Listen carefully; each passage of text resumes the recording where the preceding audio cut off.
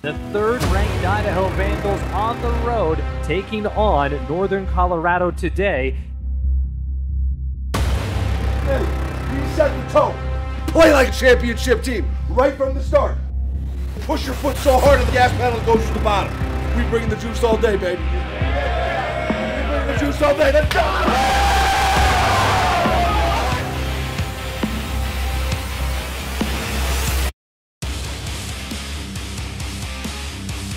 Snap, McCoy over the middle, Jackson with the reception, one man to beat. JJ gets to the 46, 23, pass near side, Hayden Hatton with the reception, yards after contact, able to pull a couple of Bears with them. Snap to McCoy, here's the handoff to Woods, looking to get to the outside, gets that extra block, and he is going to be close to the first down.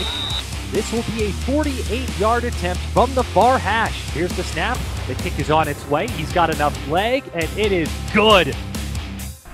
Play action, McCoy puts it up for Hatton near midfield. Hayden reaches up and makes the catch. Another big grab from Hayden Hatton. McCoy gets rid of the ball, finds Jackson in stride inside the 10, and he's forced out of bounds. The gift to Woods, he leaps up, touchdown, Anthony Woods.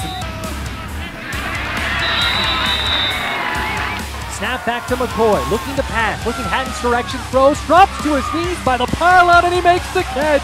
The 30th receiving touchdown of Hayden Hatton's career.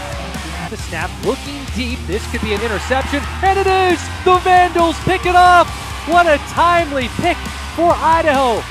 Looking for the return for the Vandals. It gets into midfield, still going. It's Marcus Harris, still up on his feet, cuts to the near side, going close to him. He struts into the end zone. A pick six for the Vandals. That will do it. The Vandals will escape Greeley with the victory. Idaho moves to 7-2 on the season, 5-1 in the Big Sky with the 27-13 win